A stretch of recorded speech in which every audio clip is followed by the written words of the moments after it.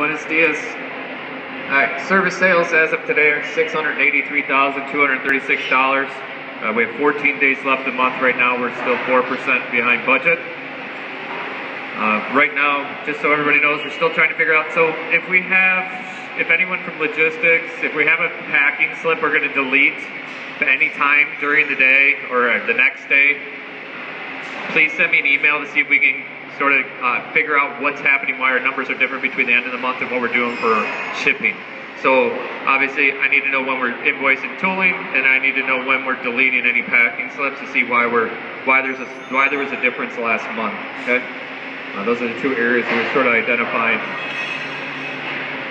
Scrap, as you can see, we have for scrap, so if you can come up right afterwards so we can go through that.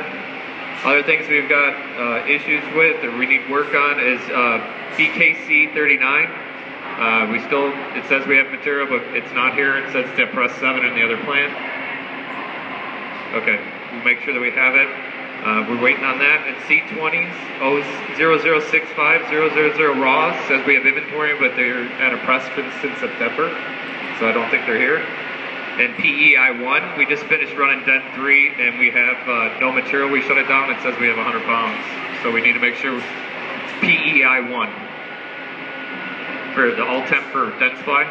It says that we still have material here, but we shut it down because we don't have any material. So we need to get that figured out. Pat, we're going to need to get SYS 106 changed over to the 151s. And we need to get the tool for SYS 112 over here from the other plant with the book. So if we're going to look at the schedule board, so all of us together need to figure out, look ahead.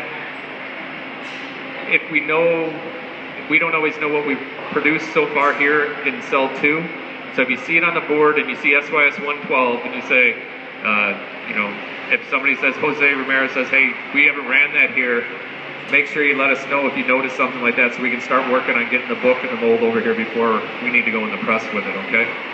We're trying to get that straightened out, but we had to run a script system to change everything over to cells for certain press sizes, so even if whether physically here or not, we had it so we can schedule it. So the mold still might be over there, so we need to know we're going to have to use some memory here to try and figure out what we need to get sent over, okay? So help us out with that.